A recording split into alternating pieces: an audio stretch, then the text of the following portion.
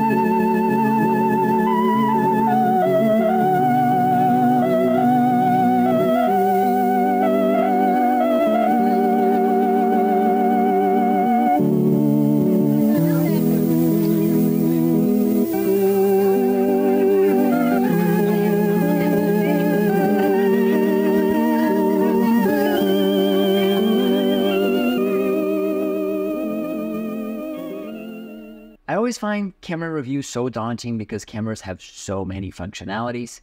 It's hard to be concise. So I'll look at this one mostly from the anamorphic filmmaking perspective. This is Blackmagic's first full-frame camera, and going with the L mount made life so much easier for me. Being a mirrorless mount, you can adapt it to pretty much anything, except other mirrorless mounts. While this is not Blackmagic's first camera to offer anamorphic D-squeeze, it is the first one to offer anamorphic modes which crop into the sensor, combined with in-camera D-squeeze to make both filming and post a lot easier.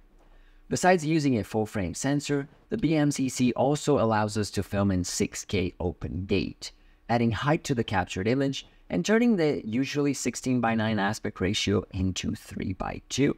That's a top-notch anamorphic feature. This open gate mode combined with 1.6 times lenses such as the Surrey Saturn give you a native 2.4:1 aspect ratio. Get ready for a small roller coaster.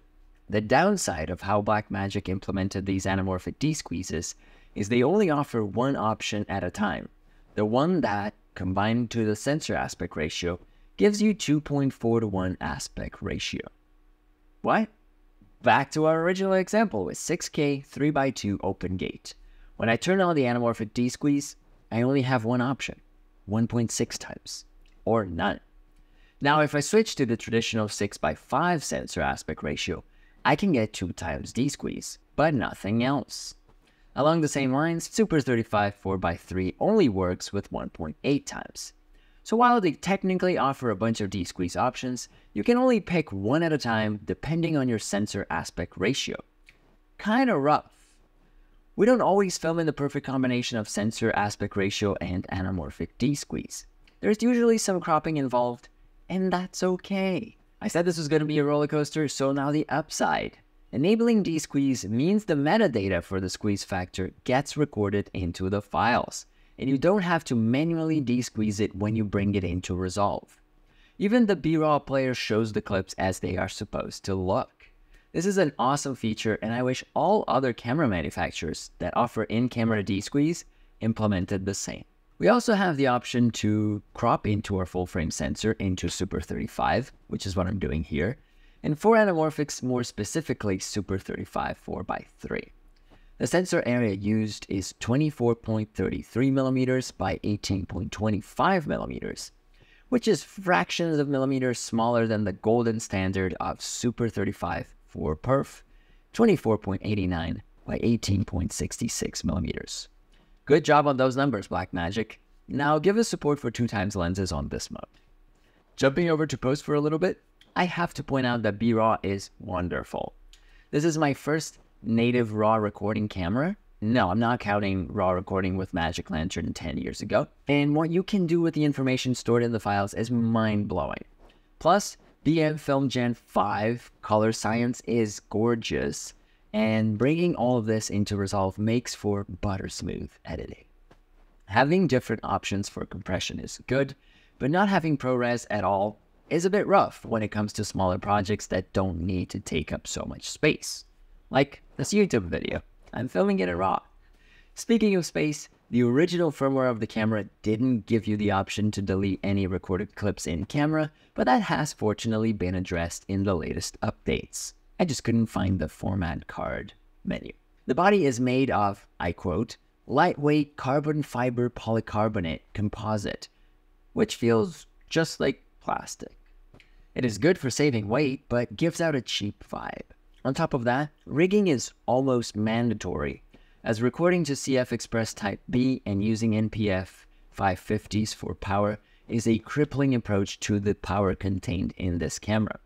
You're pretty much expected to rig it up with VLOX and a USB-C SSD drive. Onto the screen. The size of it is a change from what I'm used to. Focusing was way easier, and being able to pinch to zoom made interacting with critical focus super intuitive. The touchscreen interface in general doesn't create any barriers, and we still have a good number of physical buttons to get stuff done without greasy fingerprints on the screen. Most of the menus are clear and easy to navigate, except when we're trying to get deeper into different frame rate options, as these show up in a different page than resolution. But one setting affects the other, forcing you to go back and forth at least a couple times to get all of your numbers straight. On to more good things. The Blackmagic Cinema Camera 6K includes all the support you'd expect in terms of monitoring your image, with zebras, frame guides, false color, focus peaking, and more. You can also bring in custom LUTs and even bake them to the files for an easier delivery process.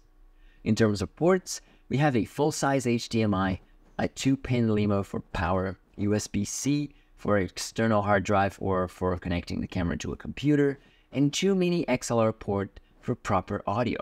If you're like me, there's also an auxiliary jack for simpler microphones and headphones. All in all, I'm in love with the ability to record B-RAW. I'm also torn because no matter what, the files are huge compared to what I'm used to.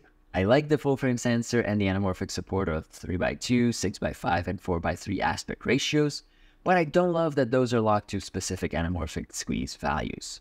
That's an easy firmware fix. Yet, burning that squeeze metadata into the clips is probably my favorite feature in the camera. As everybody already hammered on, it's a weird shaped camera, but once you put a cage on it, it's much easier to work. There's a ton of other things about this camera that are awesome, but I'll leave those to the experts and focus on the stuff that I really know. What are your thoughts on the Blackmagic Cinema Camera 6K? What are your favorite features on it? How do you feel about seeing other cameras here on the channel and discussing what they bring to the table in terms of anamorphic support? Share your thoughts in the comments below. Thank you for hanging out, and I'll see you next time. Shit of